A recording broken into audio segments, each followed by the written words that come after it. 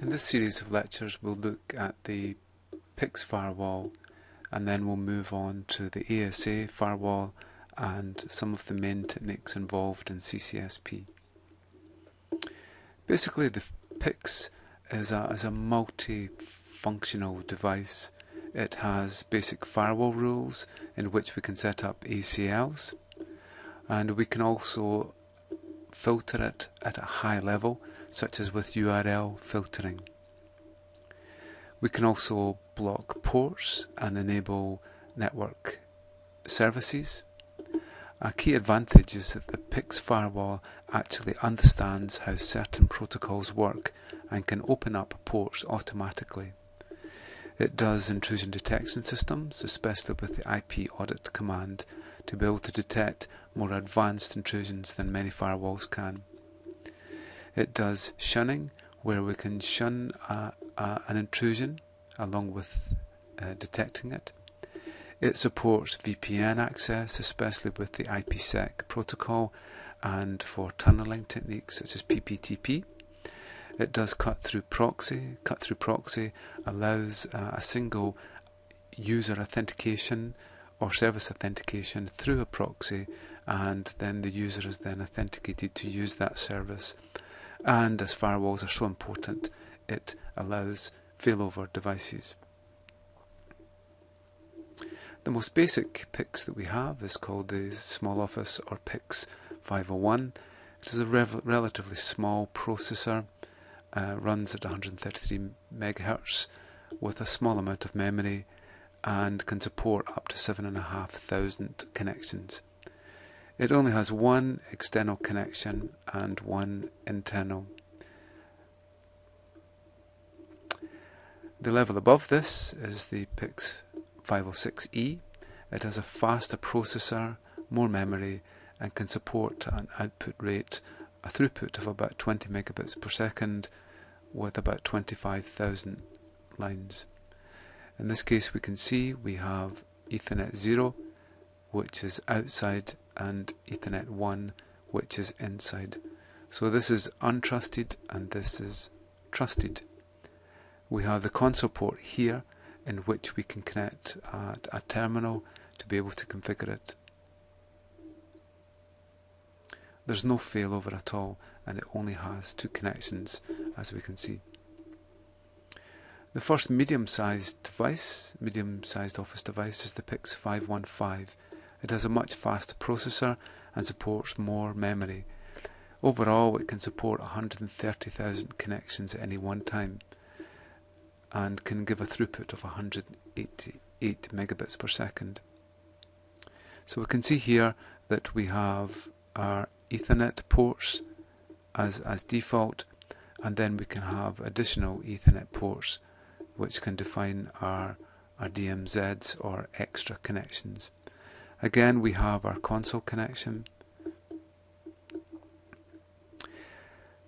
Basically, the throughput typically depends on the encryption that we use. 3DES only gives us 22 megabits per second, where AES encryption gives us 63, although we can accelerate that with a VPN accelerator. There's also a VPN, there is also failover cable support, and as we can see here we have a PCI connector, interface adapter, to allow us to expand the number of ports that we actually have for fast Ethernet or for gigabit Ethernet. In this case we can see there are 4 additional Ethernet ports.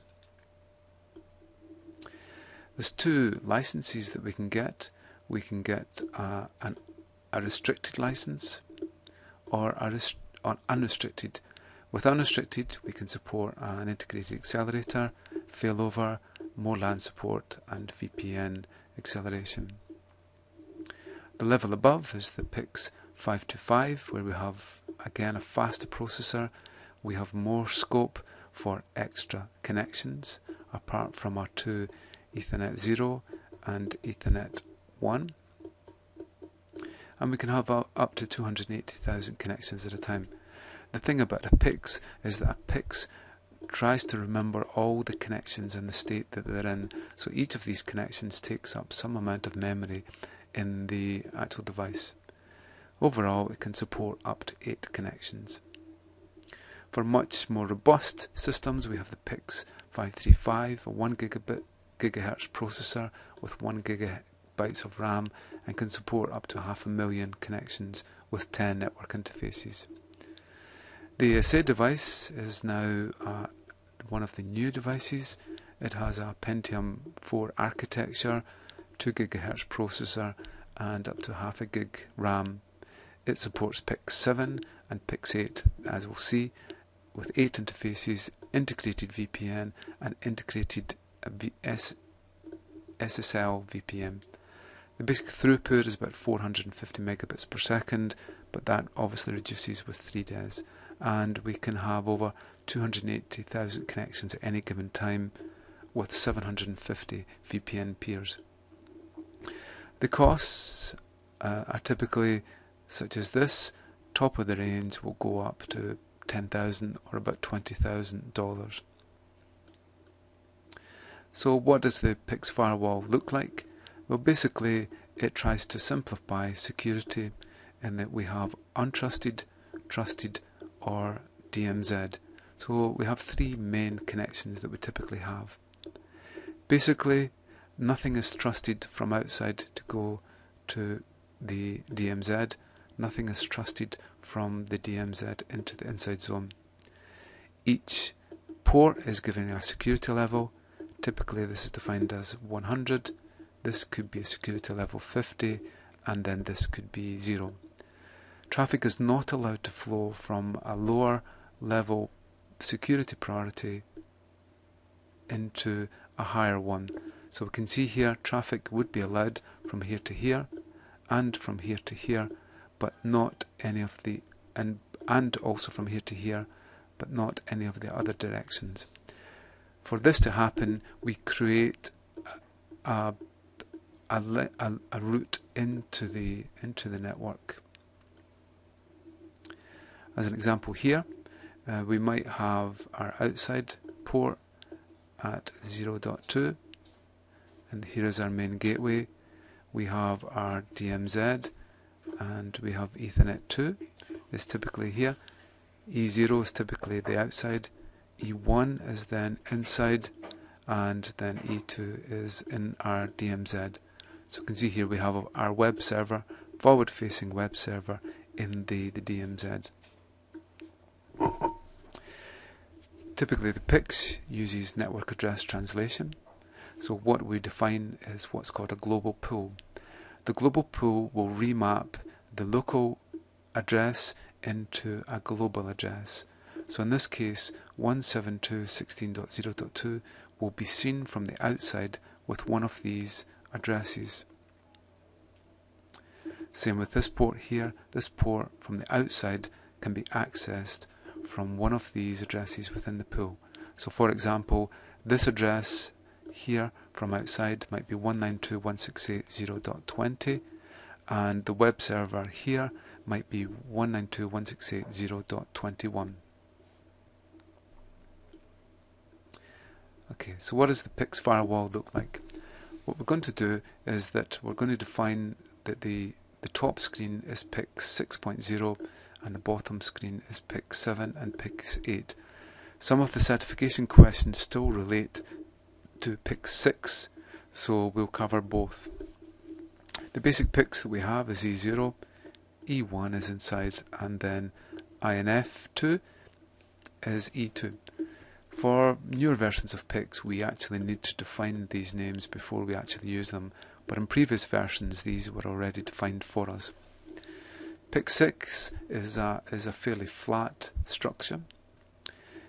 With PIX, each interface has a name, inside, outside, and INF2. This allows us to create clear documentation for the interfaces. In PIX 6 we had a fairly flat structure where most of the configuration was done within the config, where in PIX 7 we have a more hierarchical structure that is normal in Cisco iOS. So in PIX 6, to set the IP address of the outside interface, which is this one here. We say IP address outside and then give the IP address. Interface E0 auto enables the interface. Here we do the same. Interface 0, set the IP address. It shouldn't be there. And then do a no shutdown in the port. So this is our most basic configuration. So here we see when we're setting the other interfaces, we use the INF2 and the inside to set, and then we enable the second ports. In this case, if we just remove that, we have E2 and E1. We do a no shutdown. The key thing is that we need to give them a name. In this case, E1 should actually be inside, and these are giving our IP addresses. We must always do a no shutdown to enable the ports. So we can set the name in PIX6 with nameif, and then we define the port, the name, and the security level. This is a security level of 100 here. This has a security level of 50, and this of 0. In the PIX7 ASA, we can define the name with nameif, the security level of E0 is 0, and we do a no shutdown. Same again, E1 also is configured this way. For shutting down the ports with PIX6,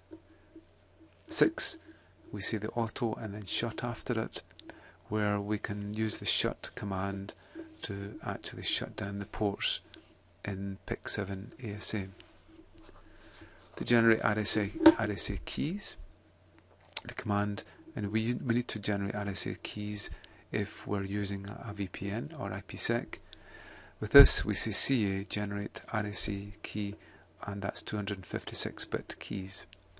Before we do this, we must set the domain name of the device, and we typically set a user.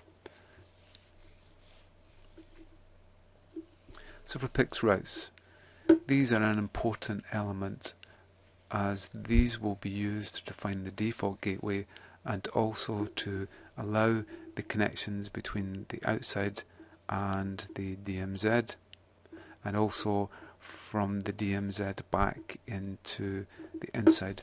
It is these two routes that do not exist by default.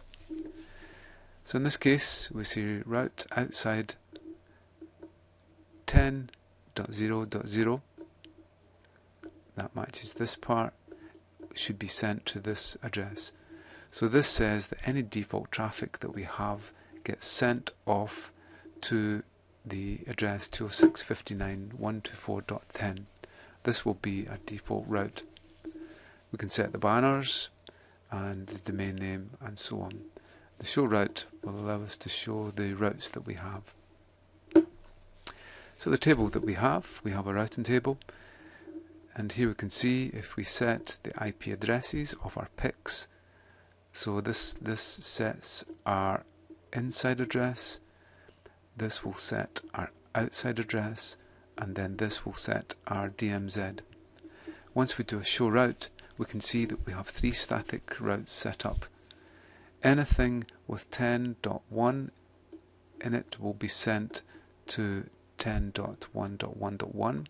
So we can see here that anything that say arrives on this port will be sent automatically to this port. The inside is another static route, and then the DMZ. Same will go for our PIX. So we can see here that that these 3 static routes are set up when we configure the 3 ports. Then we must configure another static route. In this case, anything from inside that is destined for this network, which is this network over here, will be sent to this address. So you can see here that anything that comes in with this part in the address, so it comes in here, will be sent automatically to this port here. This port here will know that that route exists on its device and will send it to this network. So we can see here that we must force the PIX to do certain routes. And we see here we have 3 static and then 1 other route which isn't actually connected to our device. Then we can set the default gateway. So this says any other address that we hear, send the data traffic to this port here. It will then be up to this port to be able to send it out, hopefully onto the internet. We must force the PIX ASA device to do these additional routes, and that they are not done by default. So any packet that might be here for any address that isn't in this network, the PIX will pick it up and then send it to the default gateway.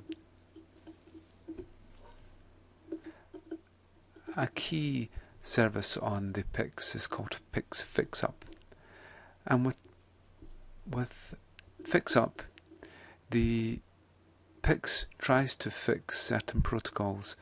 For example, if we use FTP, FTP typically has a negotiation for the ports it uses, and a server port is set up on the client.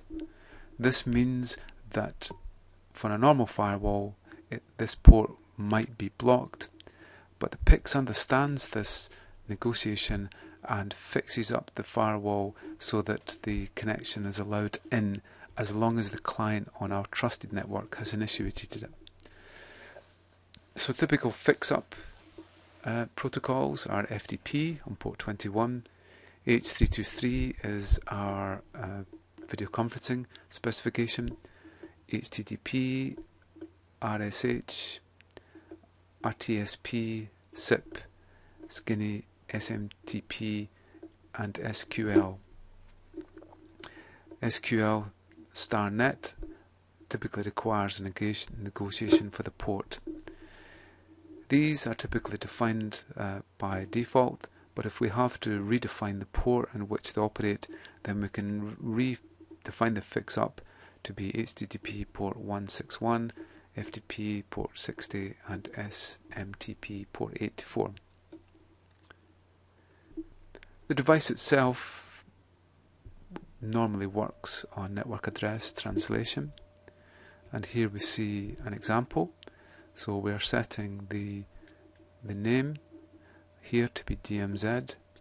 Next we define this port address. After this we define the inside address and then the DMZ port address. After this we define that we have an inside network of 192.168.1.1 behind here, and in the DMZ we have 172.16.0 network from here. Now what we do is that we map these two private addresses into a global address space.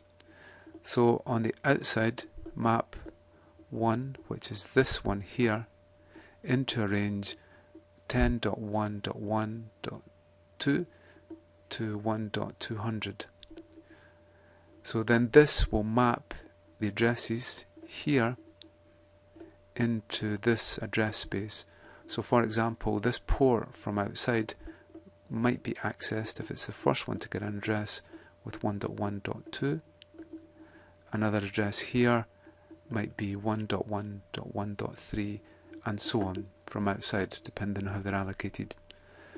The second set will now be allocated from 201 to 254, so the addresses from here will be addressed through these addresses. So for example, 172.16.1 might be accessible from outside with 10.1.1.201.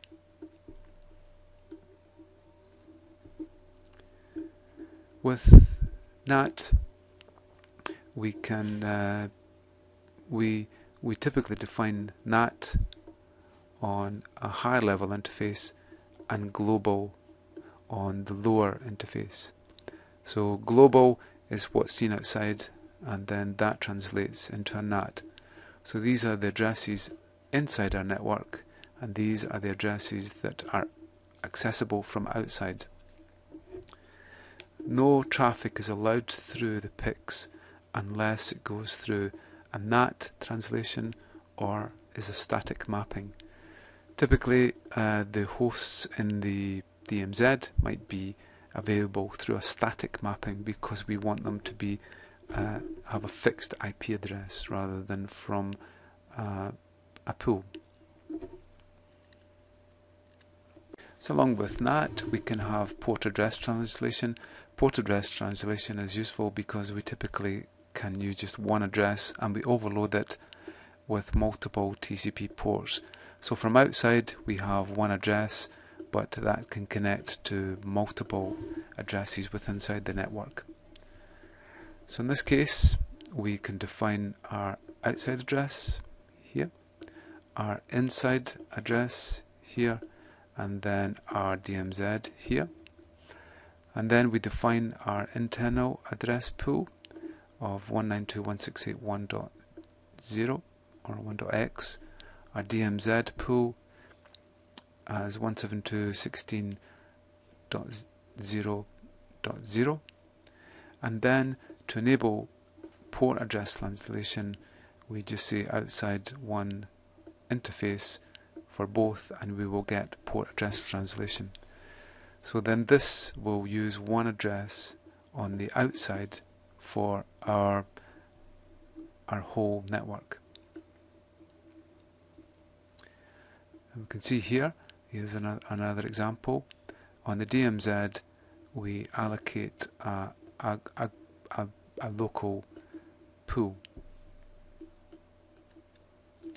If we don't want these addresses to be NATed, we have a 0 in the DMZ, which means there will be no network address translation.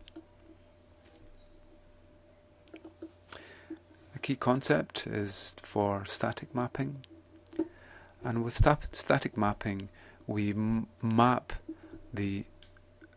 an outside route into an inside one. So by default, as we've seen, then we get no traffic from here to here, and there will be no traffic from here to here. What we must do is set up a static route that will allow traffic to flow in these two directions. So in this case we define our IP addresses. Next we say, and we read it like this, that the outside node will be seen as 10.1.1.201, and the inside and the node in the DMZ is 172.16.2. So this means that this address will be the address that is used outside to access this server within inside the DMZ. Again, outside relates to this node, inside relates to this node. So this node here will be seen from outside with this address. So if someone wanted to access this machine from outside, they use 10.1.1.202.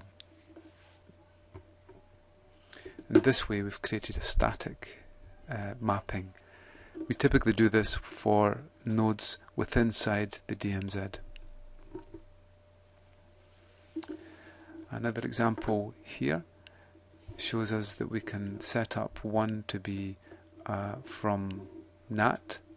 In this case here is the mapping, and then we can also set up a static mapping so that this node here is seen from outside with this address. We can use access lists within inside the PIX. which is a fairly new feature for the PIX. And in this case, again, we can set up our IP addresses. We set up our static mapping, so then this node here, which is this one, is seen from outside with this address. Next, we can define an access list, and this is permit any traffic to this address using telnet. So we can see here we're using the external address, so when we apply the access list, which is here on the incoming direction, we use the address which it is globally seen as. So this will allow telnet access to this node. Then we can say we allow web access to it, and then we can deny all other traffic. So this will stop all other protocols apart from telnet and web access to this node here. Then we can apply it onto our outside interface for the incoming direction. On the PIX7 and ASA, we can use a more structured approach. In this example, we say that we permit this host access to this host. So this is 10.1.200, access to 10.1.201. 201 is this device here, is the address of this device here, and we're allowing this host access to that host. No other host will be able to connect to this device through this port apart from 1.1.102. A key feature that we have in the PIX ASA is failover. The last thing we want is for a main firewall to fail, because it can cause the whole of the network to fail. So we typically have a backup device or a failover device in parallel with the firewall, which basically just watches the firewall to detect when it falls over. With failover, we typically either have an Ethernet connection, which is LAN based, or we can have a special cable called a failover cable that detects the traffic over the firewall. And typically we have the same PIX ASA type, same amount of RAM, same flash memory, same types and interfaces, same software version, and the same activation keys. We also need an unrestricted license and a failover license for the secondary. Unfortunately, restricted license cannot be used. So we have an activation key for this, and basically the two firewalls are connected in parallel. Most of the time the secondary firewall will not actually route any traffic, but will monitor the other firewall for its operation.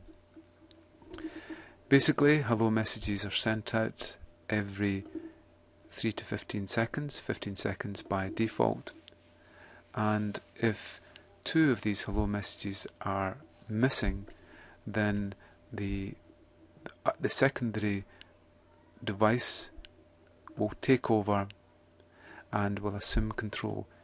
It will take over all the IP addresses, the MAC addresses, and if we have a failover cable, it actually knows all the connections, so there will be no difference in the connections that are occurring.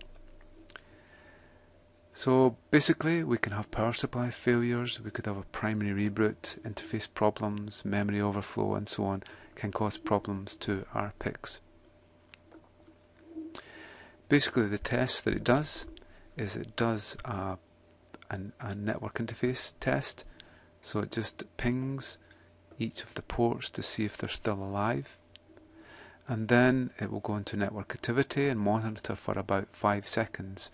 If it can detect network activity across the firewall, it will then cancel all the tests.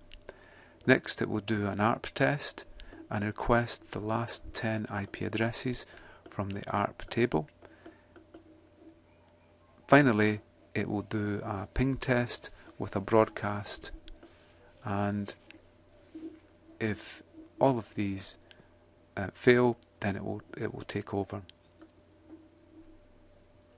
For replication, we need to be able to copy the configuration from one firewall onto the next, and the write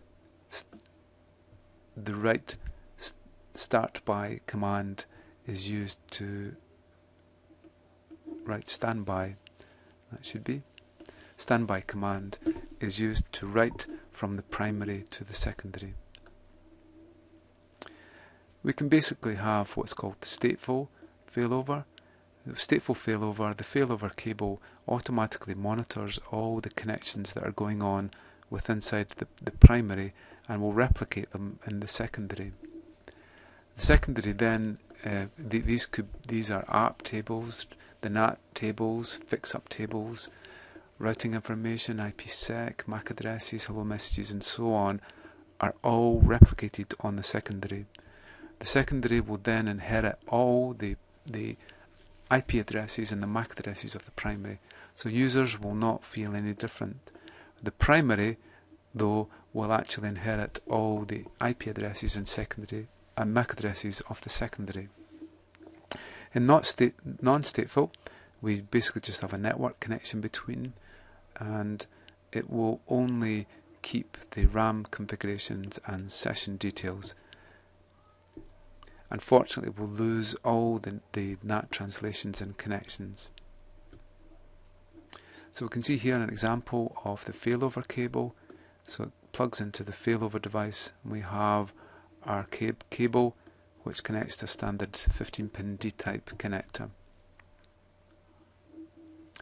With LAN-based failover, we typically don't connect the Ethernet connection directly. We typically go via a dedicated hub or switch. We don't want to mix with other types of switch traffic. So this shows the failover with a cable. And for configuration, we say that failover is active, and then we define the failover addresses for each of our ports. So inside will be this one, INF2, and outside will be the secondary, will be the IP addresses that will be taken over on the device. For LAN-based, we can define our primary IP addresses. These are used to basically connect the device and should be unique. And then we define the failover IP addresses, which should be the IP addresses of the other device. Then we can define a key, shared key between the two, whether this unit is a primary or a secondary. In this case, this is the primary that we're configuring, and where the LAN interface actually is. In this case, it's INF2, and we enable LAN failover. Okay, so on the other device, we define a secondary, and we should automatically get the IP addresses when we write the configuration. So we can see here from the previous example, these will be the addresses that will be given to the other device, but the other device will take over these IP addresses in failover.